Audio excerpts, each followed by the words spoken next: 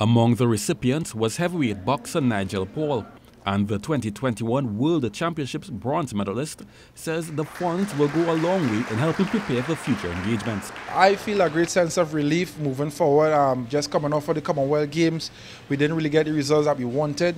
Again, made history. Personally, won my first fight at the Commonwealth Games, didn't do as best as everybody expected me to do. So moving forward, we have a new plan, training camps to go to, a different boxing regiment altogether for the upcoming year.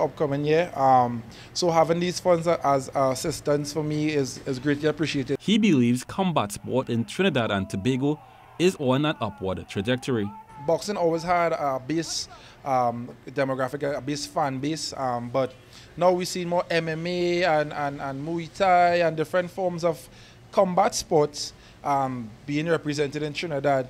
So even celebrity matches, you see now in boxing on the upswing. So just the whole combat sport, even locally in Trinidad and Tobago, is on the uptrend.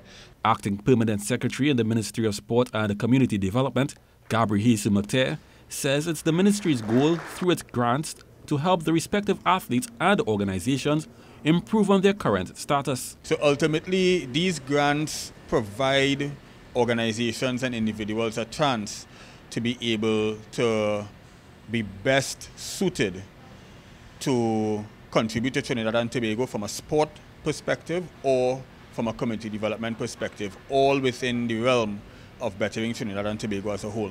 Over $3 million was handed out this morning to the athletes and organizations. Kent Fuentes, TTT Sports.